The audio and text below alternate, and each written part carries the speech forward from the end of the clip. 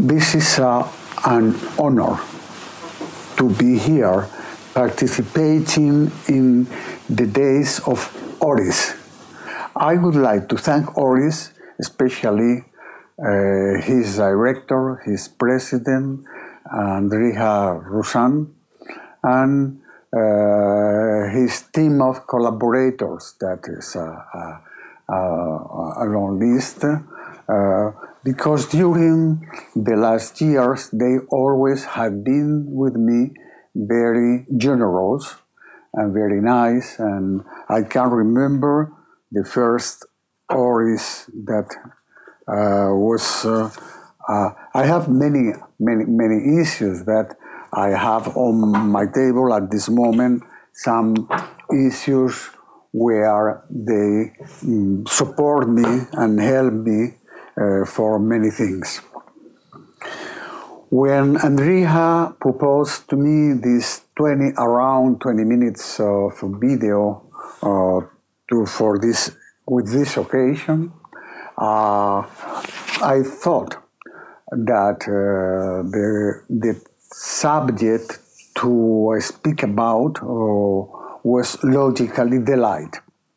From always, I had the light like the main, and I propose, I wrote, and I insist always that light is material, is corpuscular. Physics, they say, is corpuscular. Like it's not mysterious. It's mysterious, but on the other hand, it's material, it's corpuscular.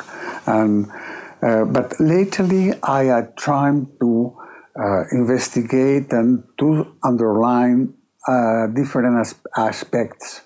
For example, how the light is not a material stable, but in movement. Is always in movement. Is the only component of architecture that is in movement. Yesterday, I was with my collaborators correcting a video about my last work, future work, that is a very special space into the sea in Mexico, in Jalisco, in El Tecuan, in collaboration with René Gómez. René Gómez is a very good young Mexican architect. And when the light is entering in this space and trespassing the holes, the skylights, and touching the columns, I like to make a comparison between a piece of architecture and an instrument of music. Music is air. It's curious, the parallelism between an instrument, a musical instrument, and an architectural instrument. A musical instrument must be conceived to receive this air, to transform this air in movement. And when this movement of the air through this musical instrument very well tuned, you need to tune the violin or the guitar or the piano. It needs to be tuned. And when it's tuned, it's very well conceived, very well constructed, and very well tuned. To play this musical instrument produces this miracle. In architecture is the same. The light in movement, when it's trespassing the space created by an architect, if this space is well conceived, is well tuned.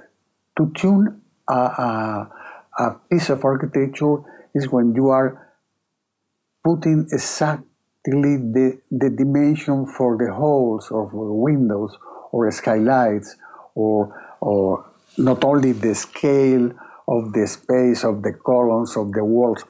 When it's very well tuned, the sun is entering from the morning until the evening. This miracle, in this case, the miracle of the architecture, is produced, and you and me, we can cry. And this is my attempt. This must be our attempt, because I am speaking here. Many of you will be students. Students, attention. You must, from the first moment, to take care and to think in how this material is free and is in movement and many things. You also remember this a type of ideas that I learned from Mr. Aparicio. Jesus Aparicio is a young Spanish architect. He is professor in my school. I am at this moment making some project with him. And when he came back from Colombia after a time with Kenneth Frampton, speaking about stereotomic and tectonic, and I said, what is that? And speaking about the architecture heavy, linked to the earth, etc., the stereotomic aspect of the architecture, and the tectonic. The tectonic was this architecture, lighter and delicate and so on. And he said Kenneth Frampton was taking these ideas from Gottfried Semper. Gottfried Semper spoke about that with in a very clear way, and it is good to think about. And using this type of terms, stereotomic and tectonic, I say that light, when the light is entering in a stereotomic and heavy piece, is tensing and tuning and producing this miracle. On the opposite, when the light in movement is entering or trespassing a tectonic piece, is like dissolving, or everything is disappearing, the continuity of the space is underlined, and so on. It is because it's more visible, the light is more visible when it's entering in a stereotomic piece. It's like cracking the space, cracking the shadows. Shadows. It is necessary shadows to frame and to underline the power of the light. Light needs shadows to make visible.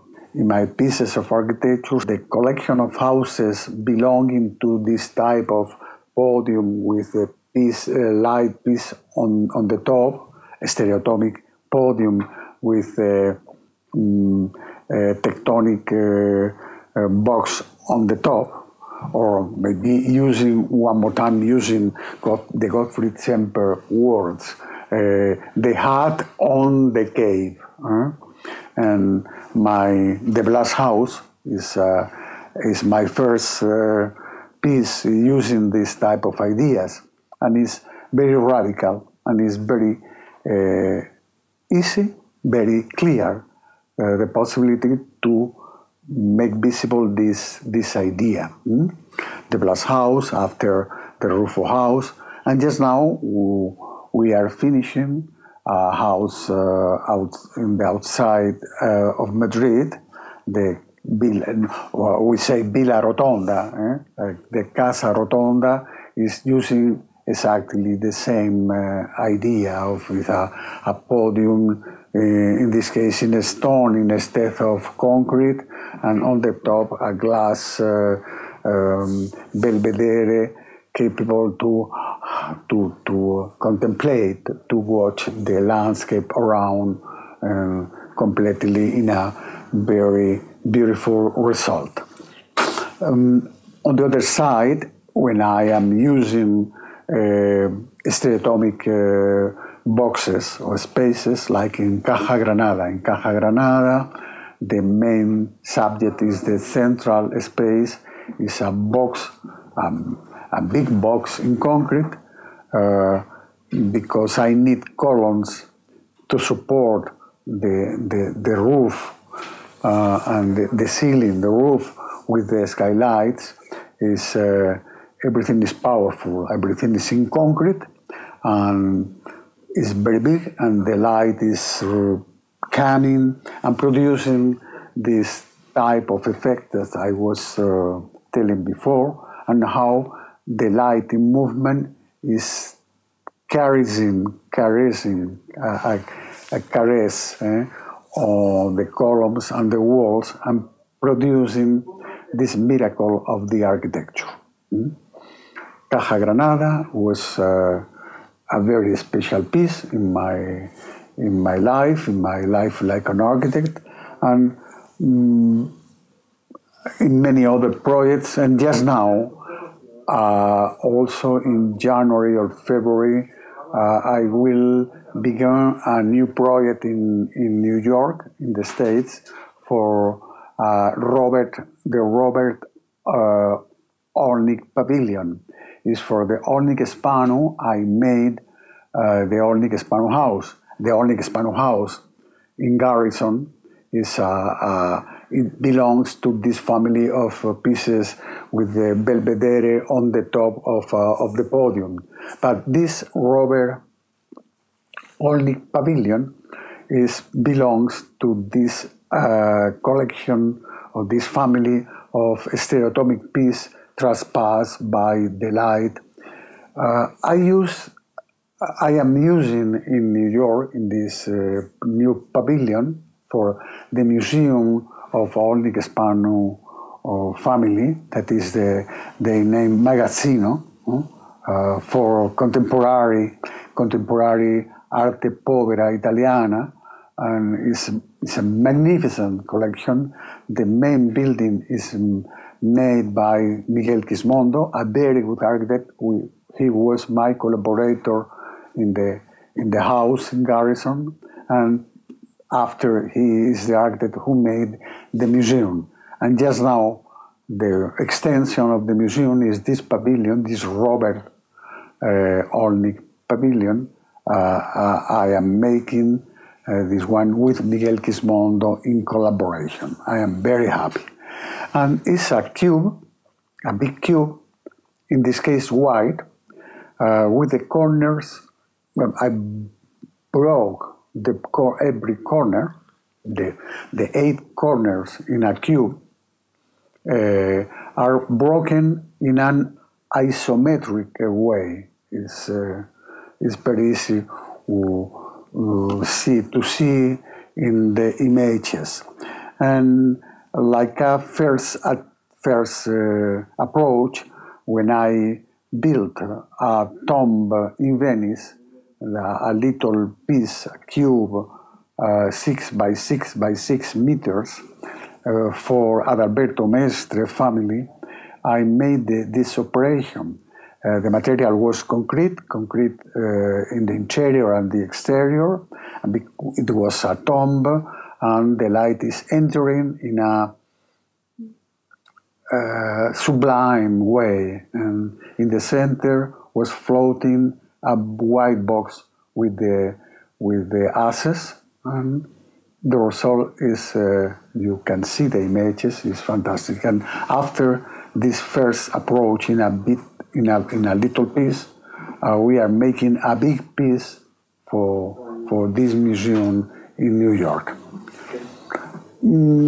I think it's enough for today, for this demand that Andrea Roussan, very kind, was demanding me for these 20 years of Oris, and I cannot more than to repeat thank you, thank you, thank you.